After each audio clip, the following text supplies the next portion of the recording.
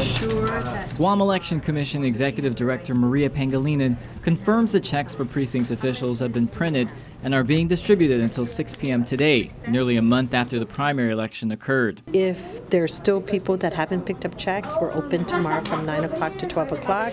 We will start calling everyone to come and pick up their checks. Pangilinan says $60,000 was released from the reserve funds and an extra $15,000 yesterday to pay all precinct officials $170 each.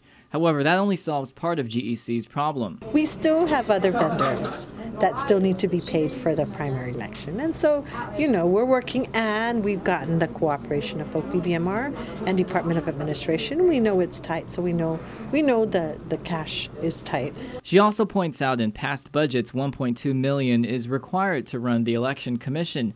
However, GEC only received over $800,000 for fiscal year 2012 and even less for fiscal year 2013, which starts on Monday. Last year we received 800,000, 800 plus thousand, and this year for fiscal year 2013 it's 700,000.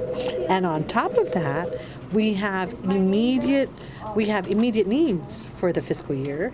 Pangilinan says while they are already well into the general election preparations, they will have to work out their cash shortage with BBMR and DOA.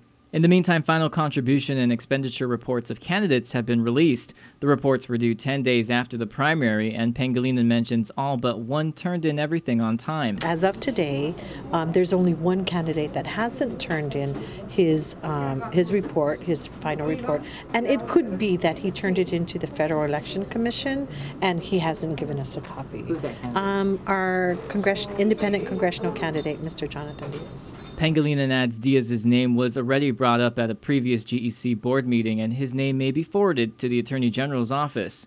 She also explains in the contribution and expenditures report, some candidates have a zero amount recorded because personal contributions don't need to be logged. Meanwhile, ballot printing continues. We already have our supply for in-office voting and for the Uokava voters and all off-island absentee voters. And so those continue to go out.